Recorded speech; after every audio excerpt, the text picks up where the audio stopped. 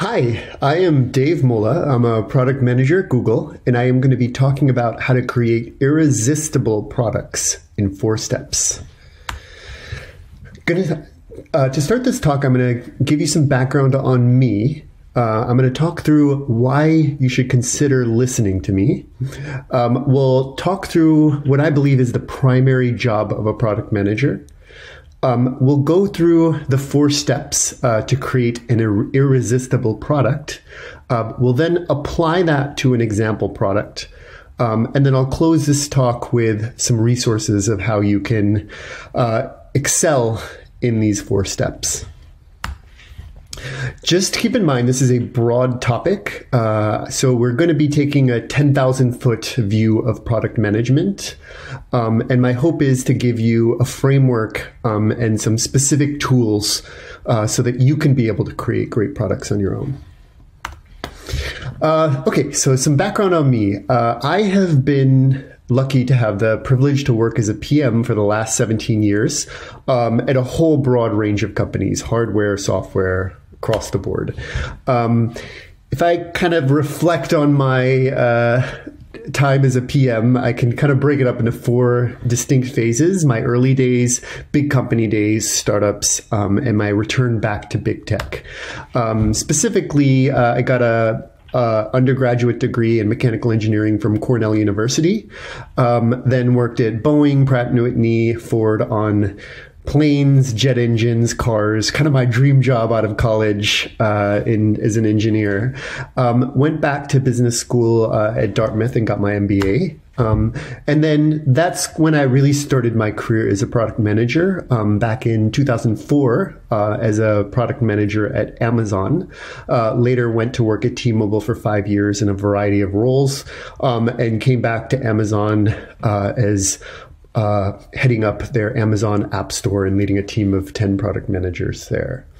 I then got the itch to join startups and try out that world, and was fortunate to be able to work on 5 different startups, mostly Silicon Valley startups, ranging from Flywheel and Digi, which are mobile apps, and even Lookout, which is a security mobile app, to working on my own startup, which is Izora, which was a drone, and then Keep, which is a CRM tool for small businesses.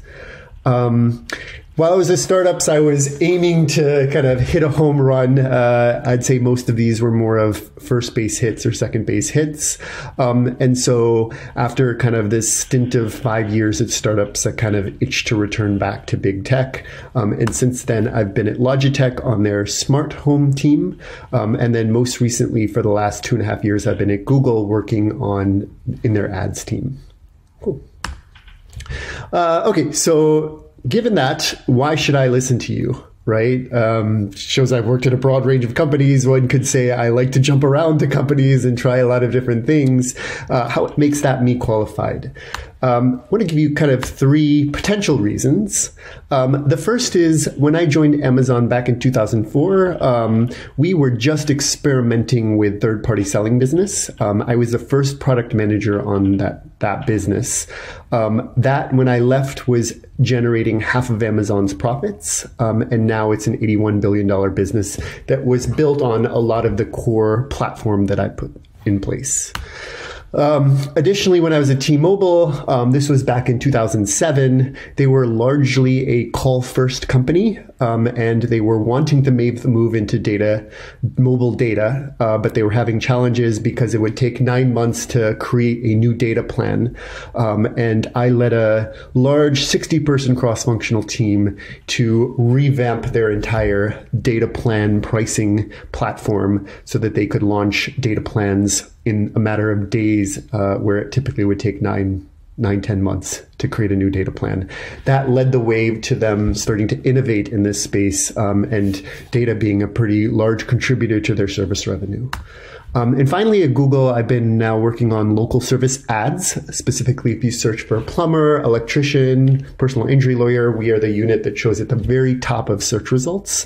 When I joined, we were once again kind of an experiment, small, sub $100 million business. In the last 2 years, 2.5 years, been able to grow that to a $500 million business, and we're on a trajectory to be $3 billion in the next 3 to 5 years. So hopefully that's convinced you. Wait, but actually, I don't think that makes me qualified. In fact, I don't even believe these three things I showed you make me even remotely qualified to give this talk. So then what does, right? And I actually believe it's because I'm a failure. And what do I mean by that? It means I have worked on so many products over the last 17 years that just did not work. They did not succeed. They did not deliver on what our objectives were. They were failures. Everything from planes to engines to cars to software to mobile apps to wireless service to smart devices to sporting goods, you name it, I've crashed and burned it. And so probably wondering, why would I share this with you? And I firmly believe that failure is so important. And, you know, we focus a lot on success, but it's really these failures that are where we learn and we know what to do to not fail the next time. And that leads to that great success and leads you to be delivering high impact in products that your customers just can't live without. And so I think I've been fortunate enough to take those failures that I've gone through, really reflect and take time to think about what worked, what didn't work. And I firmly believe that the 4 steps that I'm going to show you are a distillation of truly what works, and the 3 kind of levers and steps to really create products that are awesome, that really your customers can't live without. They are irresistible. So with that, I want to give you a little bit of motivation of why these steps are important. I've seen this time and time again, where a great product manager in a company can generate at least 100 times the value they are paid.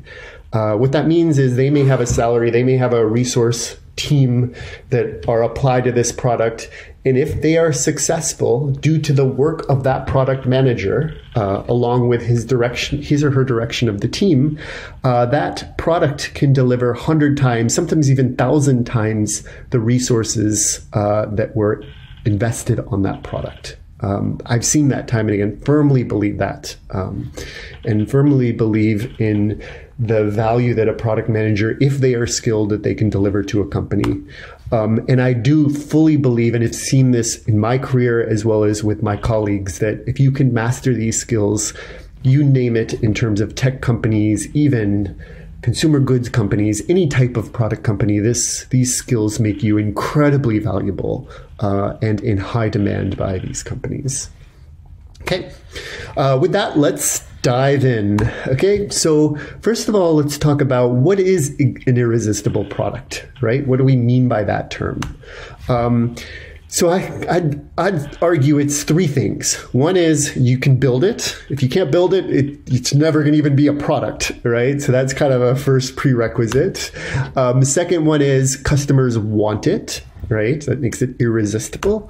And the third is you make money off of it. And this is important because, you know, you can create a great product and give it away for free, but if you eventually can't make money on it long term, eventually that you're just not going to be able to continue to invest and make it better over time. So you want it to be sustainable and lasting.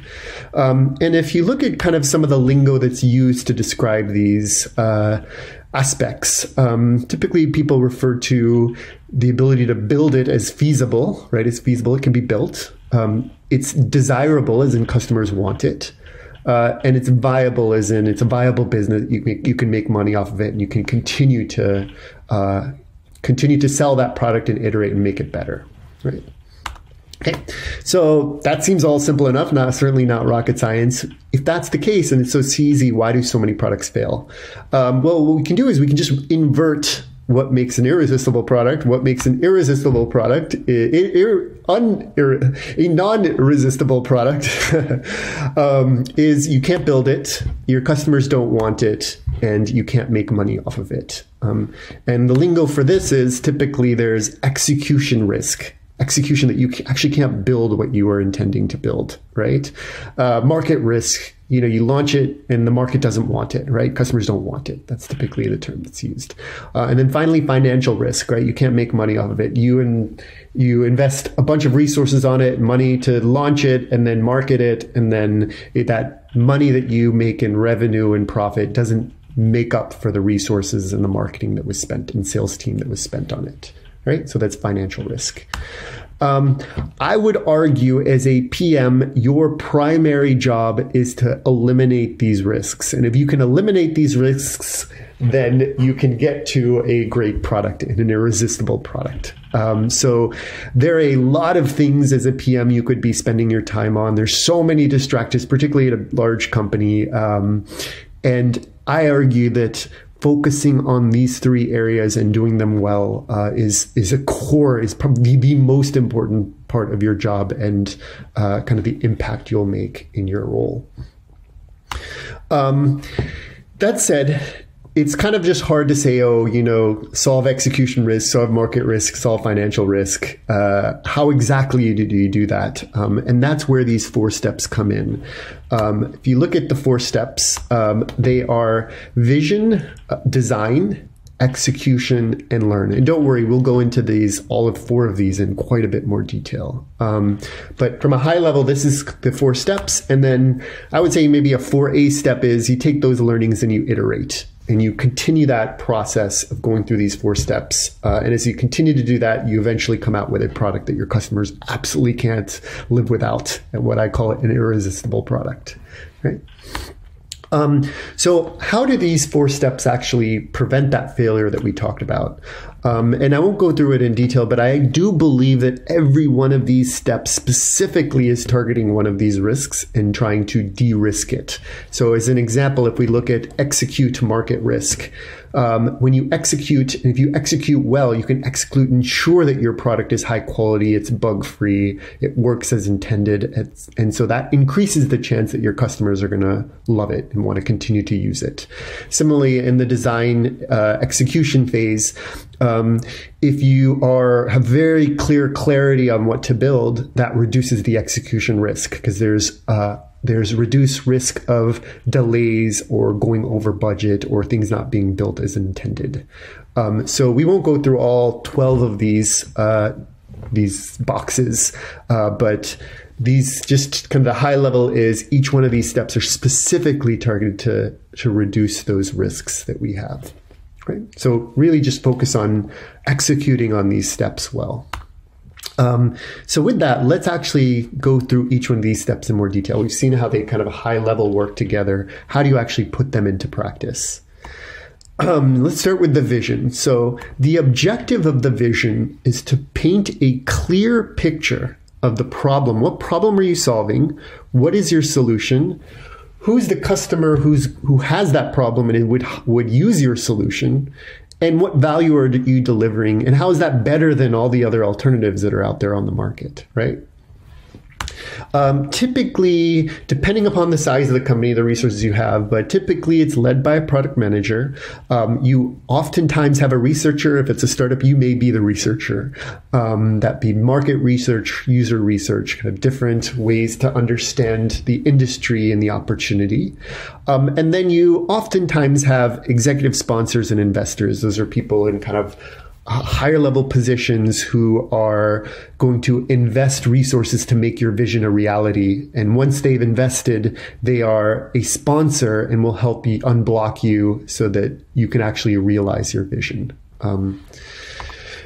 So what is that vision process? There are 3 sub-steps of the vision step. The first is identifying customer jobs. And so you're probably wondering, what is a job? So there's a framework called Jobs to be Done, which some of you may or may not have heard of. I would say that's probably been the most impactful framework on my career in terms of how I actually approach product management and product development and product definition. So as part of that, you identify customer jobs, and I'll go into detail of how we do that. We use that to then create and really paint that vision, so it's crystal clear in your mind, right? What that vision is and the problem and solution that you have. And then finally, you take that vision, you share that with others so they're crystal clear as well. Right? So with customer jobs, let's start with that step. The theory behind Jobs to be Done framework is your customer is hiring your product, and they're hiring that product to get a job done. So as an example, they may be hiring product school because I want to be part of product school because I want to get a job as a PM, right? And there's other potential schools and avenues that I can hire to get a job as a PM. But when I research them and select one, I'm looking for one that labels me to get a job done fast. It's fun, it's easy, it's effective, etc. Right?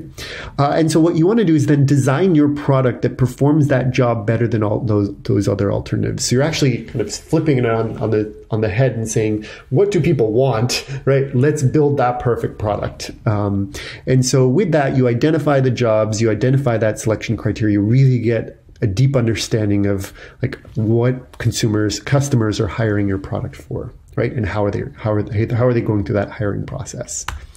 You then paint that vision, right? So you take that customer jobs and you say, okay, given that, obviously there isn't a solution that accomplishes that job done, and there's a problem with that, right? There's a need that's not being met. So very crystal clear on what that problem you're solving is, how you're solving that, your solution, why it's better than those existing alternatives, particularly in getting those jobs done, addressing those selection criteria, how your customers would use it, and how you'd make money off of it. And that kind of goes into problem, solution, customer, what the actual market opportunity is, convert those into financials and assumptions and a financial model. And then you say, here's the team that I have that I'm going to execute, or that I need, or that I already have that we're going to execute on, make this vision a reality. Finally, you go and you share that vision and you make it broadly across all of your team members. If they have any concerns, you meet with them one-on-one, you address their concerns so they're fully bought in. They understand why this is important, and they're really excited and rally behind this vision that you've created, right? And you want to be getting the entire team, whether it be an executive sponsor, managers of all the different cross-function areas, as well as all your team members, to really have the same vision in their mind, picture of what you're trying to accomplish. I can't tell you how important that shared vision is. And I too totally believe, and have seen so many examples of where a cross-functional team with a shared vision can take the impossible and make it possible. Totally believe that. With design, okay, so now you've painted this picture, you've shared this vision. Now you want to turn your vision in the design step, turn that vision into clear instructions to engineering on exactly what to build, right? And so that, once again, you're typically leading that, but you're working very closely with a UX researcher and a UX designer. And then at this point, engineers are also coming in to give feedback and kind of understand and weigh in on those designs and how feasible those designs are.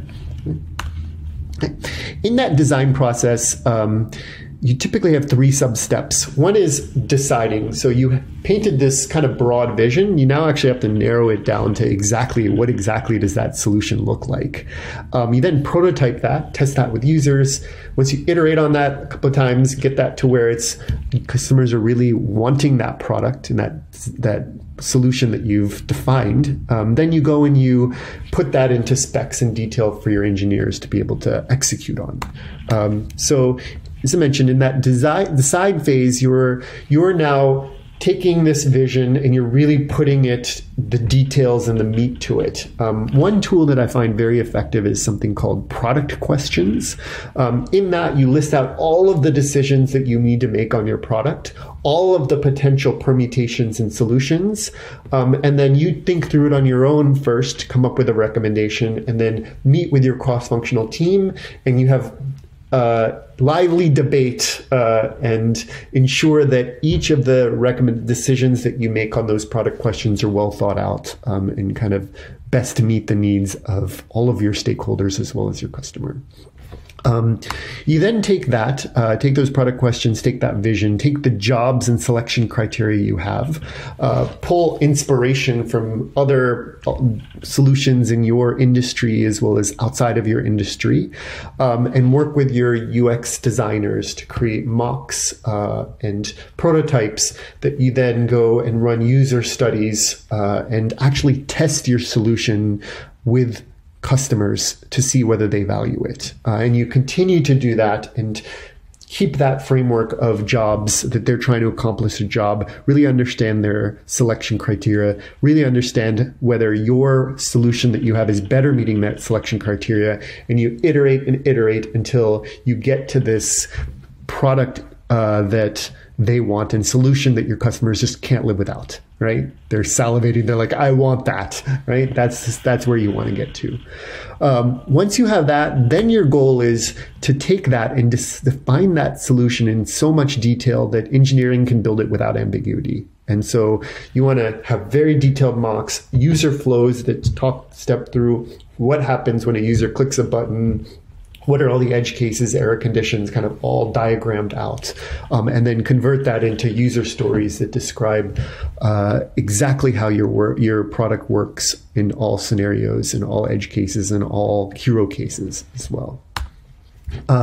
So that design step has two distinct phases. There is the iterating on your solution that we talked about, prototyping, iterating on your solution and keeping doing that until your customers are like, I want that, I have to have that, right? Once you've achieved that, then specifying your solution so it's crystal clear to engineering on what to build. Right? Okay, so now you have detailed specs, you have mocks, engineering's clear on what to build, now you execute. And the goal of that execution step is really building your solution efficiently and as at high a quality bar as possible. And at this point, you're more now working with the engineers and the QA team, right? That execution process, there are three sub-steps. One is the actual development work. Second is test. The third is resolving issues. So let's dive into those. In the development step, you are empowering your engineering team to build that solution as efficiently as possible. And so some typical tools that are used, this is more in an agile type environment or Scrum-based company. You use tools like a backlog, which contains all of your stories in priority order. You then plan those into sprints, which may be 1 to 2 week blocks, where your engineering team will take a set amount of stories and execute on those. And then they'll do those as part of sprints, right? And you'll burn down the backlog as you develop your solution, right? The second step is testing. So as those sprints are completed, you ideally want to do continuous releases. So a body of stories have been completed, you release that as an app or a website, and then you're able to verify each one of the stories that was delivered and make sure it's actually been delivered and developed correctly. And then finally, when it all comes together and the product's ready to release, there's kind of thorough end-to-end testing to make sure that the product that you've created works beautifully across kind of end-to-end scenarios. Finally, the last stage is resolve. And this is, I'd say, incredibly important. So as your engineers are developing the product, they may uncover edge cases or conditions or parts of the product that you haven't thought of or haven't specified. And so they'll have questions, they'll have issues, they'll raise those. And so you want to have a very open channel of communication with your engineering team. So whenever they are blocked or have questions, they can raise those to you. You can identify those issues. You can look at what those options are, and you can make decisions quickly, the right decisions, and unblock them so they can continue on development. Okay. So as I mentioned, the execution stage, your goal is to ensure your engineers can build your solution as efficiently and at a high quality bar as possible. Okay. Final stage, we have learn. Up until now, particularly in your vision and design steps, what you've created are hypotheses. These are your beliefs on what the problems and solutions are. You are testing them with a small set of users in your user tests and with your prototypes and mock-ups, but it's still a hypothesis. In the learn phase, you've now launched, and now you actually have data and you have customer feedback from a large set of customers and from your sales team and marketing team, and you can determine whether your solution is delivered on its intended objectives. And then most importantly, you course correct. Right. And so typically you'll have a data analyst who'll work with it, or if it's a small company, you'll be doing the data analysis work. And then you'll have a researcher as well who's gathering data from the market and from your users. And typically there's kind of 3 sub-steps. One is actually measuring and getting as much inputs to you as possible. Second is actually making sense of those and analyzing those so you have a really deep understanding of what's going on. And the third is to update. So to take your vision and your designs and your hypotheses and update them so they incorporate all of the learnings you have from the measure and analyze phase. So in the measure, you're measuring all of the assumptions in your vision. You can have metrics, dashboards, reports, get surveys from customers, feedback from sales. Those are all basically channels to measure those assumptions that you had and really understand how your product's performing in the market. You then go and analyze, so specifically understand, so you have general ideas of what's performing, and you may want to do deep dive analyses, track exactly how funnels are going through your product, how customers will repeat using your product. You'll pull database queries, you'll visualize those data, you'll kind of run spreadsheet analysis to have a really deep understanding of how your product's being used, its strengths, and where it's kind of falling flat and where it should be improved. And then finally, you take those learnings from the measure and analyze, and you incorporate that into your roadmap. You find out what problems you thought you were going to solve, but you haven't solved, that still need to be solved, or subsequent problems that need to get solved. And you use those to plan and launch subsequent releases of your product. So you take this, you update your vision, update your designs, update your roadmap, and you continue to release products that get better and better and solve more and more of your customer problems. Right. So as I mentioned, the learn step is really where you determine whether the original hypothesis that you had is correct, and then you adjust based on all your learnings. Right. So here are the 4 steps: the vision, design, execute, and learn. And the final piece is I just want to kind of reiterate that how important iteration is. So specifically, you take that learning and you take it back to your vision, you update your hypothesis of what your problem and solution are, you incorporate that into your next versions of your designs, you execute, you learn, you continue to do that. And the more iterations you can do, the faster you can do them, the sooner you can narrow down to a product that your customers absolutely love and that deliver on your business goals and can be a viable product for the long term. Great. Awesome. So we have all the theory out there. Let's actually apply this to a product and see how this would actually go look in practice. I went on to TechCrunch and pulled the first product I saw, which was Zendesk Insights. And so we'll use that as an example for how we could apply these steps. So let's say you're the product manager for Zendesk Insights. What is Zendesk, first of all? It's an online tool for tracking and resolving customer issues. So typically a customer issue comes in via email or a phone call. It's tracked via a ticket, and that's in Zendesk. And so as a product manager, you have this tracking system. Now you want to be able to take data from these tickets and give deeper insights into these companies so they better understand their customer interactions, right? Okay, so let's apply the 4 steps to this product. All right. So first of all, we want to set the vision for Zendesk Insights. Let's say you're creating that. You kind of think initially somebody kind of mentions this idea and you're like, wow, I should actually like solve this and create a product around it. So the first step is really identifying those customer jobs, right? So an example would be if you have a company that's using Zendesk, they want to understand how customers interact with us, and they want to know specifically what do they need to change in their customer support processes, right? Similarly, they'll have selection criteria of how, if they had different ways from not even using Zendesk Insights to, manually pulling queries based off the data to using Zendesk Insights, they'll have selection criteria they'll use to decide whether they actually want to use the product that you have, right, that you're coming out with. You'll research those existing solutions, you'll research these pain points, those will inform your customer jobs, and then you'll convert that into this vision deck of here are the jobs that are being performed, here's the problem, the solution, the customer, etc. Right?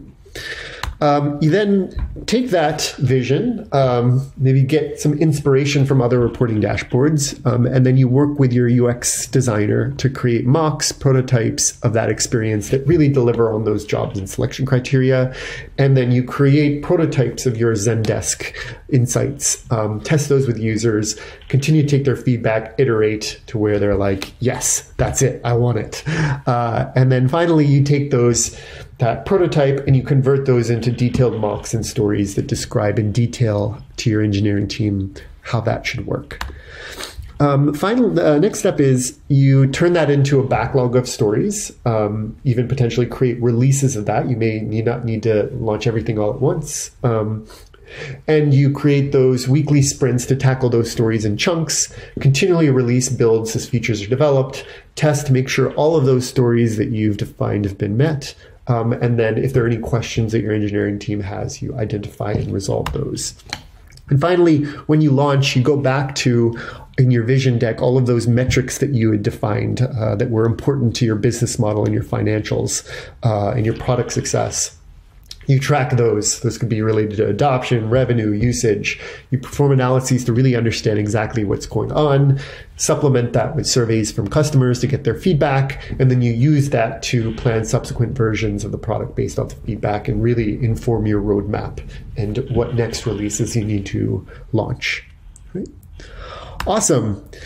So I want to shift gears now to how these steps are actually practiced in companies. And I'm just going to give you my experiences having worked at Amazon, having currently working at Google, as well as I picked one of the startups I worked at, Flywheel, which is offered a mobile app for hailing taxis, kind of similar to Uber, but using taxis.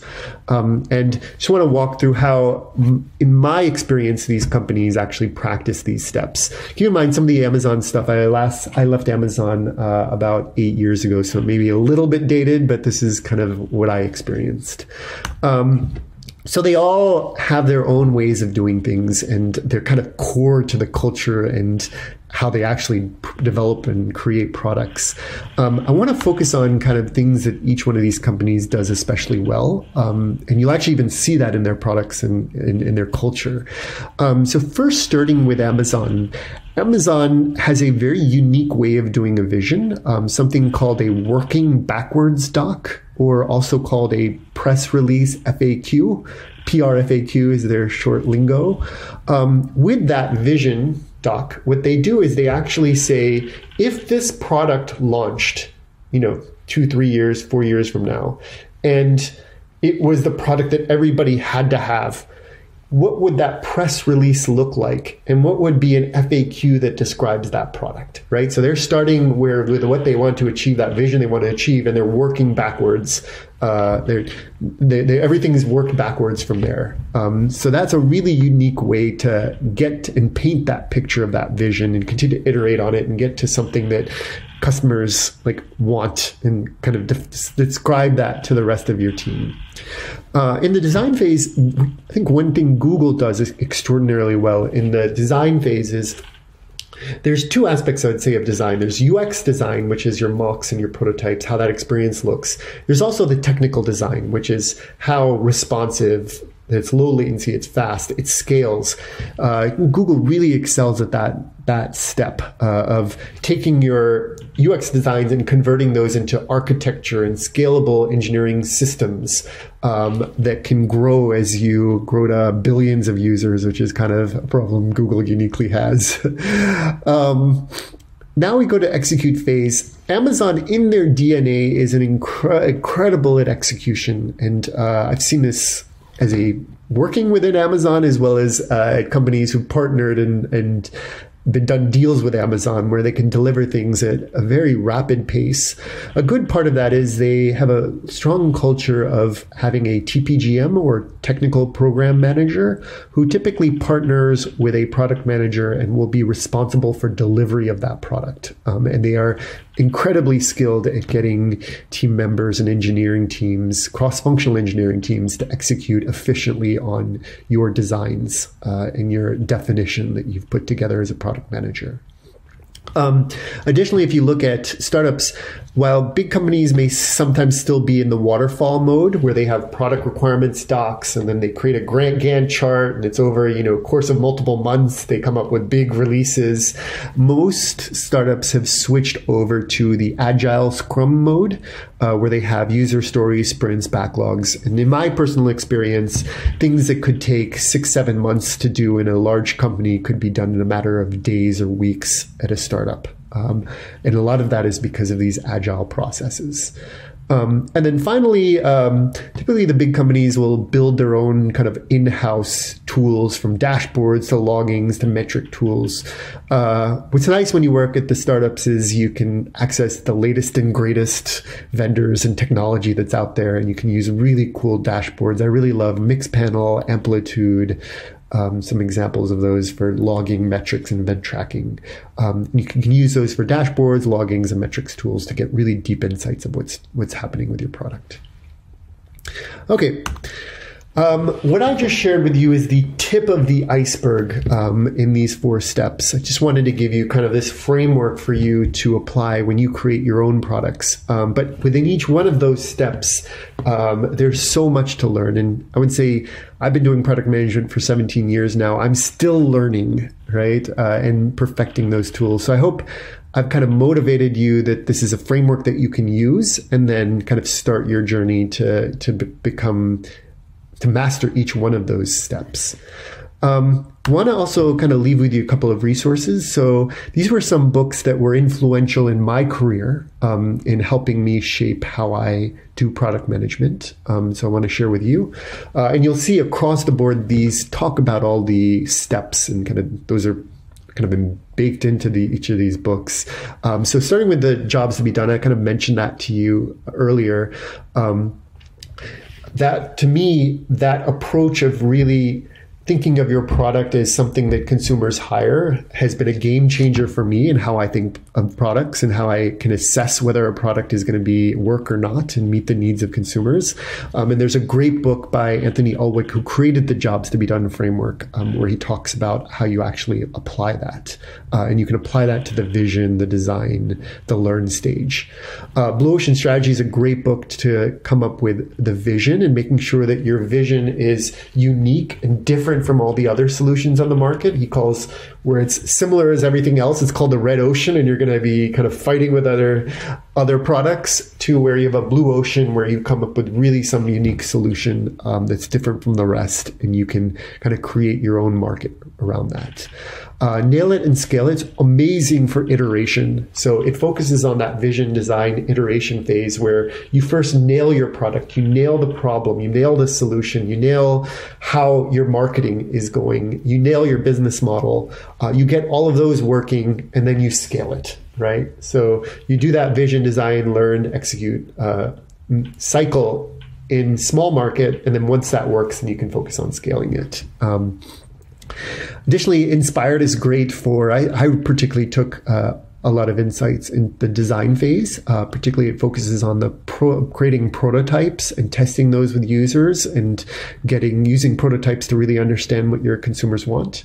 And then finally, kind of books on Scrum really help you understand kind of that execute model using Scrum or Agile to quickly be able to execute and be able to do that iteration cycle fast.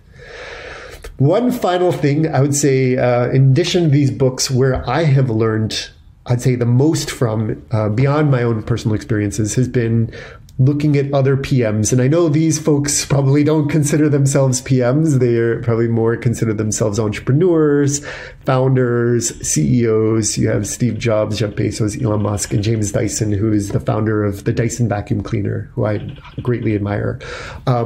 I spend a lot of time and I encourage you to spend time listening to interviews on YouTube and any other kind of video resources, and they will actually talk through how they approach business problems, how they create products, kind of their mental models and what they value. And when you listen to them, you see a lot of the same themes around creating a compelling vision, failing and learning. James Dyson and Elon Musk have lots to talk about failure, iterating, design with Steve Jobs. I mean, probably the best in terms of PMs I know on design.